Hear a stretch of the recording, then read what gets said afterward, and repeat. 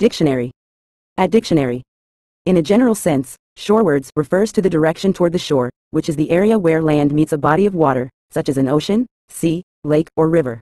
It describes movement or orientation towards the coastline or shoreline, whether by watercraft, objects, or individuals. The term shorewards implies a motion or trajectory that brings something closer to or aligns it with the land-water boundary. It can be used to indicate navigation, positioning, or relocation activities, such as sailing towards a harbor, drifting towards the beach, or moving objects closer to the water's edge. Shorewards may also connote a figurative sense of progress or transition towards a destination or goal, reflecting the movement from the open water to the relatively stable and familiar environment of the shore.